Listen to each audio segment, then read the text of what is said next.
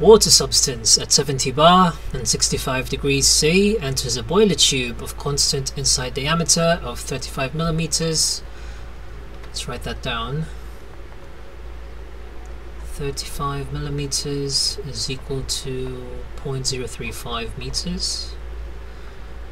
The water leaves the boiler tube at 50 bar and 700 Kelvin at a velocity of 100 meters per second. Looks like our exit velocity is 100 meters per second. Calculate the inlet volume flow rate in liters per second. That's Q1 in liters per second.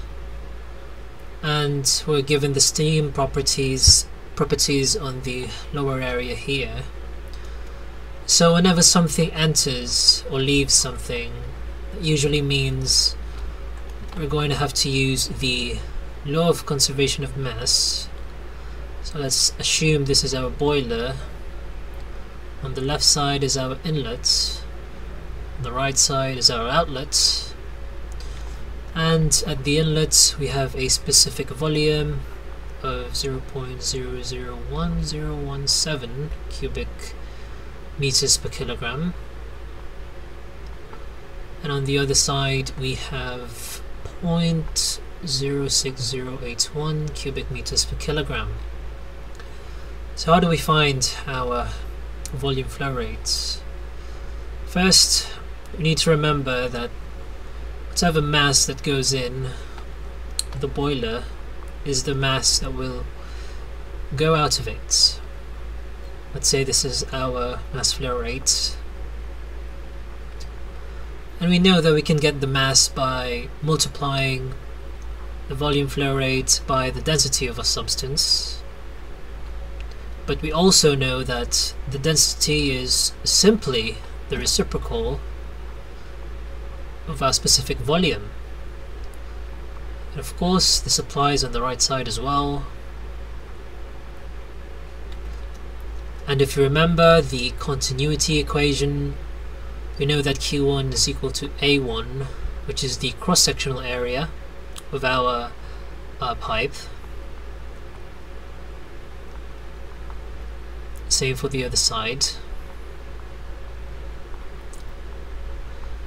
And if you remember, it was mentioned that the boiler tube has constant inside diameter. So the inlet area is actually equal to the outlet area. Sorry, this is supposed to be 2.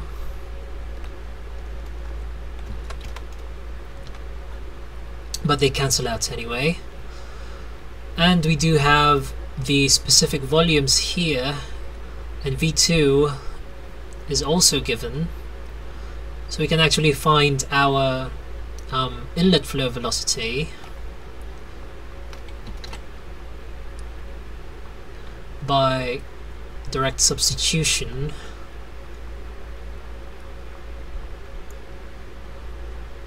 Okay, V2 is 100 meters per second, V1 is 0.00107 cubic meters per kilogram over this one.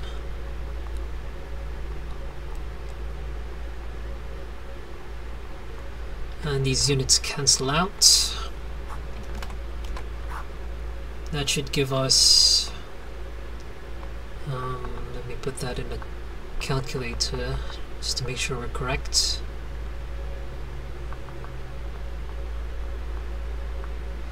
.672 meters per second.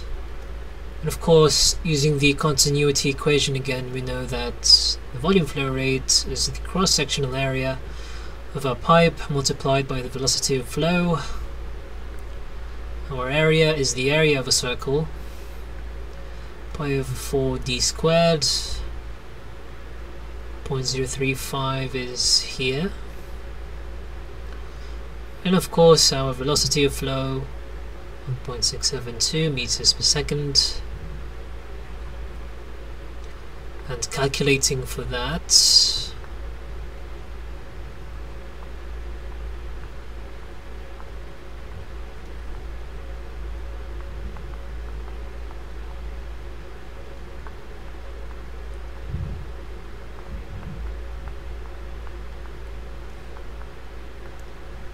we get 1.609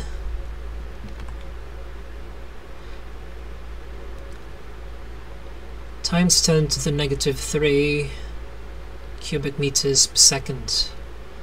And we can convert this into liters by simply multiplying 1,000, since there's 1,000 liters per cubic meter, and that would just cancel this out. So our answer is 1.609 liters per second. That's option D. That is our final answer. I hope this helped. Consider supporting me on Patreon. Like and subscribe for more videos, and I will see you next time.